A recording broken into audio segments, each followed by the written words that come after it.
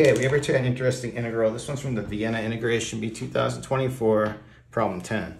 We have the integral from 0 to 2 pi of the absolute value of sine x plus the absolute value of cosine x dx. Okay, the first thing I tried on this was actually breaking this up into 4 quadrants, 4 different integrals. Doing it that way, we know if we can drop the sign on these or add a minus sign, we know exactly what we have and we can do easy integrals. The trouble with that, when you have to add it all up at the end, it's so tedious and there's so many places to make a mistake. It turned out to just be kind of a terrible method.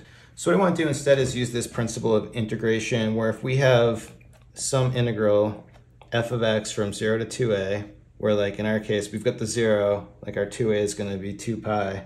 If our integral is this and we check the value of f of 2a minus x, if this is equal to, if we just get back our f of x, that's going to allow us to reduce the bounds. We can bring a 2 out front, the bounds go from 2a to a, and we end up with the same function. We can just kind of repeat this over and over again. So just going ahead with this on our integral, we want to see if this is going to work. So we want to do this test right here.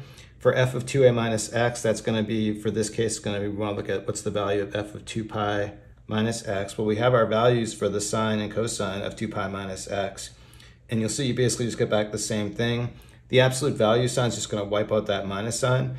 So clearly what's going to happen, we're going to get back our f of x, and we're allowed to do this. So I can just go ahead and update this, bring a 2 out, reduce this, or cut the bound in half. So now we're going from 0 to pi of the same thing here.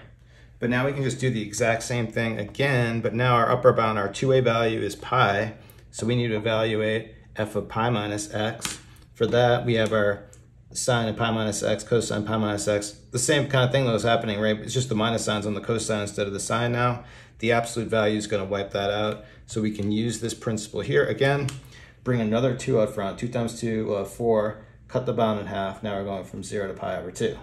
But now at this point, we can actually just stop and go ahead and integrate, because now we're just in the first quadrant. We could just drop our absolute values and integrate it. I'm just going to do it one more time just for fun. It doesn't really matter. So what we're going to have here, our 2a value now is pi over 2, so we want to find f of pi over 2 minus x. So we have these formulas here. This is a little different now, because this sine x over here, this is going to become cos x, and this is going to become sine x. We reverse the order, but it doesn't matter. We still get back the same thing. So this is still true. We do this one more time. We bring another 2 out front. We create an 8, and now we're going from 0 to pi over 4.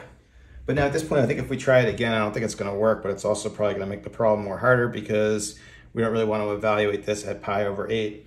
But now, because we're going from 0 to pi over 4, this is first quadrant, so I can drop absolute values on this.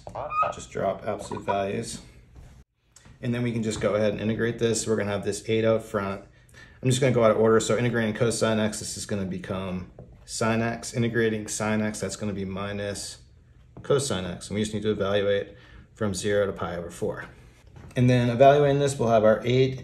Then sine at pi over 4, that's going to be 1 over square root of 2, minus cosine at pi over 4 is the same thing. So this first piece, actually, this is going to be a 0. Then for the second part, evaluating sine at 0, that's a 0. Evaluating cosine at 0, that's just 1. Minus times minus is plus here. 1 times 8 gives me my final solution of just 8. Now, one quick note on what I did here, reducing the bounds. You could do the exact same thing from the graph, because if you look at the graph, you can see that it just repeats. You can see it as repeating 4 times or 8 times, and it's the exact same thing, just looking at the period of these sine and cosine functions. Anyway, that's it for today. Thanks everyone for watching. Have a good day.